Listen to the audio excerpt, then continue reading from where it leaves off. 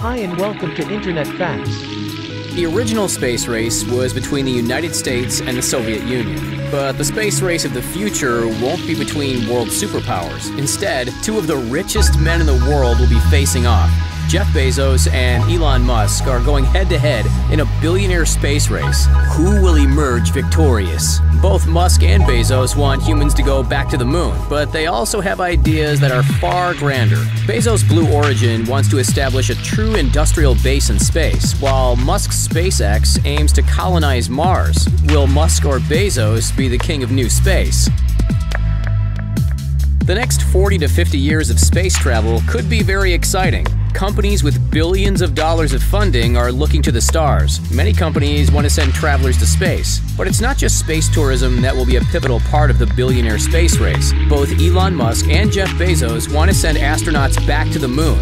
The next step after that is Mars, and then space colonization. Bezos is pouring billions of money into his space exploration company Blue Origin, and Elon Musk is making tremendous strides via his company SpaceX. Musk wants to build a megacity on Mars, and Bezos envisions a plethora of floating space colonies. This may all seem very sci-fi, but Musk and Bezos want it to become science fact. They might just succeed thanks to their incredible wealth. SpaceX has come a long way since Elon Musk founded the company all the way back in 2002. The company has grown into a multi-billion-dollar enterprise, and Elon Musk's net worth has skyrocketed as well. Today, Musk is worth about $88.7 billion, and SpaceX is one of the reasons why he's so rich. SpaceX is just one of Musk's many ventures, but it's possible the company could be far more valuable than the Boring Company or Tesla in the future. Morgan Stanley estimates that SpaceX is currently worth about $46 to $50 billion, but the company could be worth as much as $200 billion in the near future thanks to major projects like Starlink. Starlink, which is SpaceX's $10 billion satellite internet constellation, could make Musk even richer than he is today. Numerous companies and private investors are flocking to SpaceX. SpaceX has signed lucrative contracts with both NASA and the U.S. Department of Defense. During a recent fundraising push, SpaceX secured $1.9 billion in additional investment, which is one of the largest single fundraising pushes by any company in history.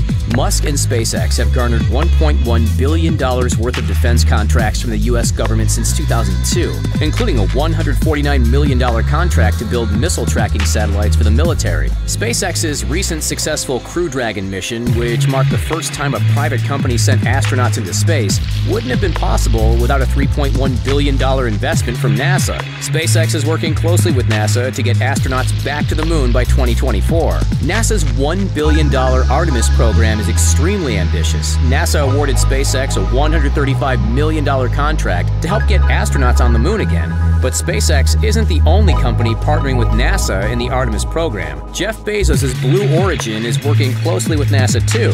Jeff Bezos is the richest person in the world with a net worth of about $187.5 billion, but his company Blue Origin could one day be worth much more than that. Today, Bezos is primarily focused on growing Amazon, but that could all change as the billionaire space race heats up. Bezos is putting a lot of his own money into Blue Origin, and he reportedly sells $1 billion worth of Amazon stock every year to help fund Blue Origin. Blue Origin was founded in 2000, and there are a few ways the company differs from Musk's SpaceX. Blue Origin is heavily involved in space tourism, but that's not the main focus of SpaceX. Musk is the current CEO of SpaceX, but Bezos merely founded Blue Origin. The companies do have much in common, though. They compete heavily for defense contracts and space exploration contracts. Like SpaceX, Blue Origin has a lucrative contract with NASA. SpaceX may be winning the space race, but as far as the Artemis program goes, Blue Origin has the edge. NASA awarded Blue Origin $579 million to develop human lunar landers for the program's moon missions. That's more money than SpaceX has received so far, but the program could cost as much as $18.4 billion by 2024. So there's much more cash to hand out.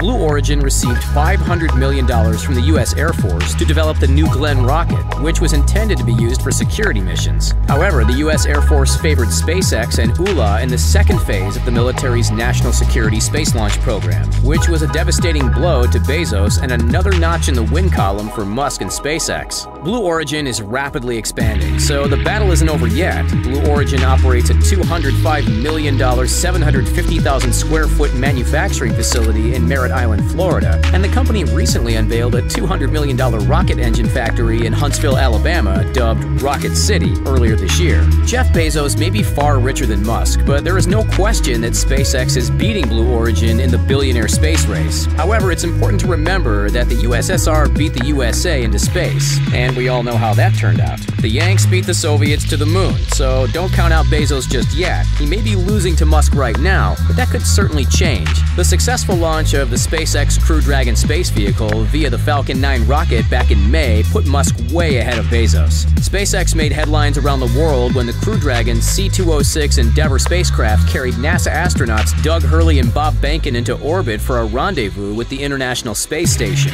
The manned mission marked the first time a crewed orbital spaceflight was completed by a private company, and the mission was the first time a crewed vehicle has flown from U.S. soil since NASA ended the Space Shuttle program in 2011. Blue Origin has yet to achieve anywhere near this level of success, but there is hope on the horizon. Blue Origin has launched the New Shepard rocket, which is a vertical takeoff, vertical landing spacecraft into space numerous times. The rocket is crew-rated, and the eventual goal is to put humans on board.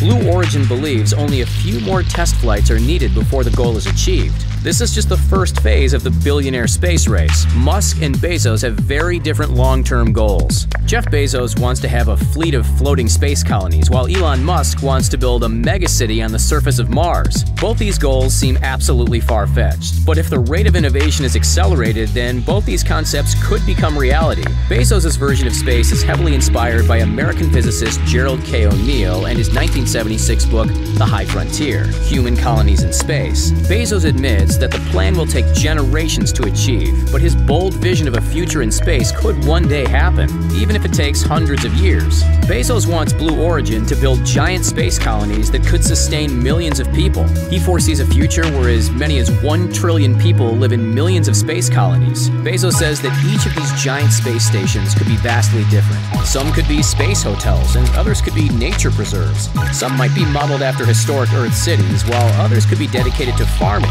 These giant space colonies would be miles long and rotate to induce artificial gravity.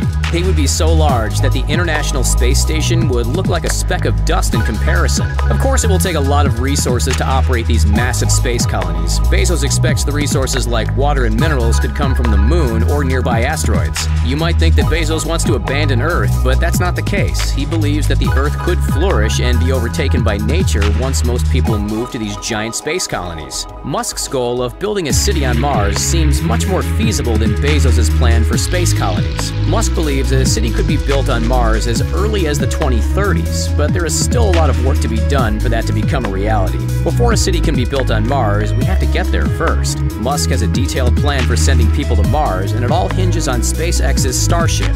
Previously called the Big Falcon rocket, SpaceX's Starship is a fully reusable two-stage-to-orbit super heavy-lift launch vehicle that SpaceX has been designing since 2012. Musk is 80 to 90% confident that Starship will reach orbit next year, and he hopes to be able to transport cargo to Mars via Starship as early as 2022. Summer 2022 would be an ideal launch window, as Mars will be closer to Earth during this period. By 2024, Musk wants to send SpaceX's Starship to Mars with 100 tons of supplies, as well as a group of people. If all goes according to plan, humans could set foot on Mars by 2025. However, before any of this is possible, Starship has to undergo rigorous test flights. Musk expects to lose a few ships and maybe some boosters in the process. The entire endeavor will cost billions, but no one ever said progress was cheap. You might one day be able to set foot on Mars yourself. But Musk says it will cost a lot. He wants to send as many as 1 million people to Mars, and tickets could cost as much as $200,000. Elon Musk and Jeff Bezos are the big names in the billionaire space race, but they're not the only ones with grand ambitions of space exploration and development. They may be the leaders, but the field is wide open and there is plenty of competition. British billionaire Richard Branson is the brains behind Virgin Galactic and Virgin Orbit. He's focusing on space tourism via low-cost small orbital launchers and intercontinental suborbital orbital transit. Russian billionaire Yuri Milner is heavily invested in the breakthrough Starshot project, which he founded with Mark Zuckerberg and the late Stephen Hawking. The project aims to produce a fleet of light-sail spacecrafts capable of interstellar flight. These spacecrafts will be known as space probes, and the eventual goal of the breakthrough Starshot project is to have the ships travel to Proxima Centauri b, which is 4.2 light-years from Earth. That's it, folks. Are you excited about the future of space exploration? Do you think Jeff Bezos will be able to catch up to Elon Musk in the billionaire space race? Would you like to live on a Mars megacity built by Elon Musk, or would you rather spend your days relaxing in one of Bezos' space colonies?